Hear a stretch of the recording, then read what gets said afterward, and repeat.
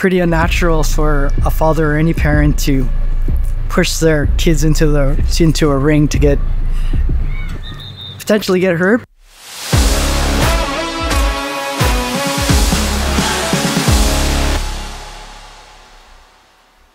My name is Brooklyn Sampang Paulo, and I'm 12 years old, and I train at the Elite Martial Arts Academy. I met Brooklyn probably around 2017. He was in the youth classes.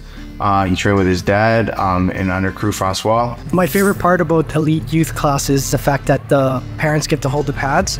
And that was really important to me when he was like 4, 5, 6, up to 7, 8, I think, years old. And I was able to help him with his techniques and stuff. I watched him train on the bag downstairs in the basement, so I already knew how to like throw a jab and a cross. He used to train here a lot. And that's how you got into it? Yeah. He always was trying 100% all the time. He never ever took a day off, a session off, a minute off. He came into class and he was focused on Muay Thai right from the beginning, and you could always tell that he was working on his craft every time he came in. I train with Ryder, Hayden, Sammy, Emma, River. I spar with them. I'm also like training partners with them. I work pads with them. First 8-year-old to come in and really try to hang with the older kids. That took him into our teens Muay Thai class where he excelled. So his first thing really was nationals for this year for Team Canada Nationals, which he earned his spot on Team Canada. Fought against a guy named Tyson Gardner. I knew him before because we fought in an air tournament against each other. I lost the air tournament, but I think I redeemed myself.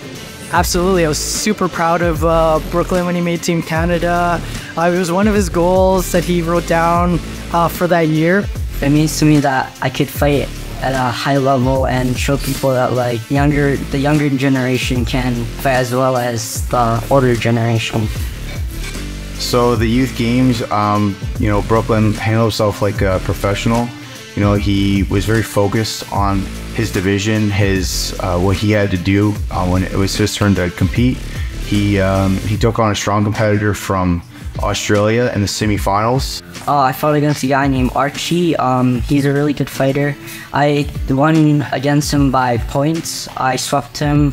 He swept me a couple of times. And got a points to victory. He then moved on to the finals where he fought Team Thailand in the finals and was the only competitor from any nation to be a Thai athlete all weekend long. I was really nervous because he's a Thai fighter. Like, that's where like the sport originates from. So I think he got me like a little bit more like hyped up that I could fight like a Thai person, and like then I'm fighting people across like the world. And winning a gold medal, what did it mean to you?